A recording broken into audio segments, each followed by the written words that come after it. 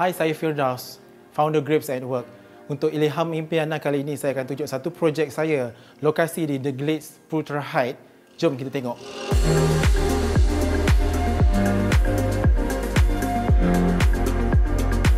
Bukaan sebenar ialah 9,000 square feet.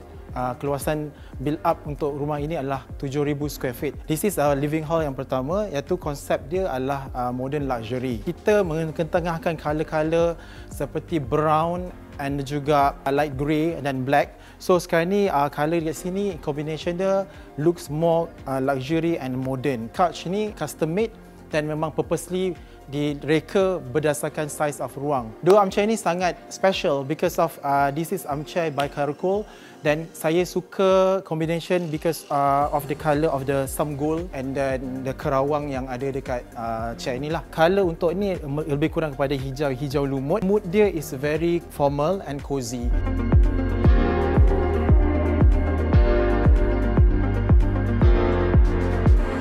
Kita memang purposely put dining hall kat sini berdekatan dengan first living hall kerana kawasan ini adalah formal area. Saya menggunakan banyak color-color merah, means like ilham daripada owner juga. Dia nak something glamour and then looks exclusive. So apa yang kita buat, kita gunakan red roses and then glass. Di kawasan ni kita menggunakan langsir yang tinggi sebab is a double volume. Langsir pula memang kita advise penggunaan dia hanya sheer instead of blackout because of blackout is too heavy. Pemilihan chandelier sangat penting kerana bila chandelier tu tak cukup tinggi, tak cukup panjang, penggunaan chandelier tu dia kena suit dengan spaces ketinggian ceiling tersebut. So chandelier yang kita pakai basically there's crystal chandelier daripada Iranian crystal.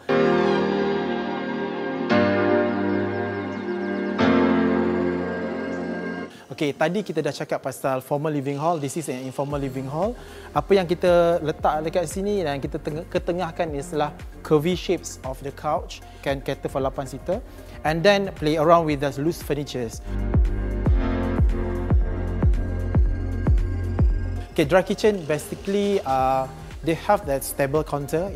This can considered as a breakfast table. Built-in fridge ni basically is suitable for this dry kitchen. Basically, kita tak nak nampak any fridge exposed. So whatever that design is built-in. For color, for the dry kitchen, basically they go for the modern tone color. So tone color is more to earth tone color. Tabletop they're using for the granite tabletops in white color. Kali ni kita akan tengok master bedroom pula. Jom.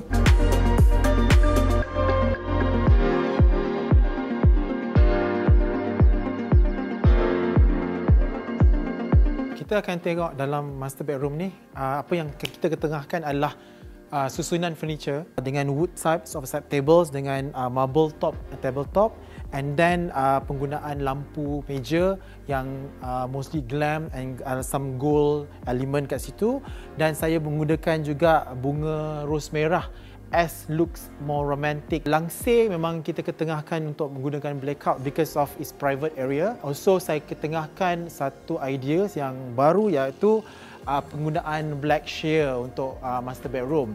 So bila black sheer ni dia akan nampak a bit gelap dan the giving a privacy during the daytime. This couch basically is inspired with a Hermes couch. Susunan furniture dekat sini basically is like combination about a few loose item and then make it is blend together.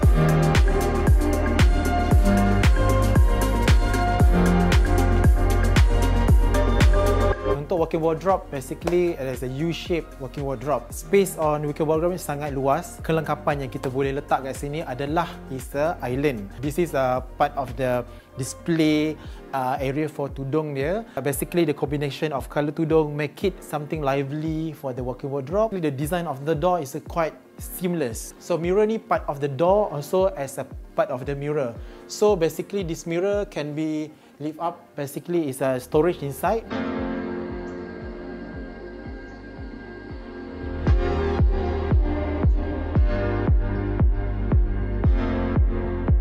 This master bathroom is located next to the wardrobe. They have two scenes, from his and her scene, and then some decoration of that apa yang dipakai lah.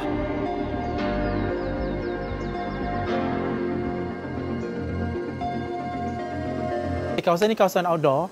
So apa yang kita nampak dekat sini, combination furniture dia, kita ketengahkan outdoor furniture, material rotan dan juga dekorasi yang kita ketengahkan adalah Morocco style. Kawasan ni adalah kawasan bersebelahan dengan kawasan outdoor tadi, dan ini adalah kawasan istirahat di kawasan luar. Kita panggil kawasan pangkin.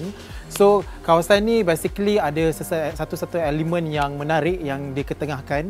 Salah satunya adalah this is one of the best elemen yang dia ada kat sini adalah swing. So swing ni basically is a key element yang menaikkan lagi suri kawasan ni. Kita menggunakan blind. Kita tengok dia punya how's the functional of the blind. Basically they will be lift up when the owners want to have some open moods, and then dia boleh tutup balik jika dia nak ada some privacy mood. Untuk lantai pula, penggunaan material composite timber, color black, basically dia menaikkan lagi suri kawasan ni, lagi menampakkan lebih cozy dan lebih clean cut. Jangan lupa like, subscribe dan share Ilham Impiana.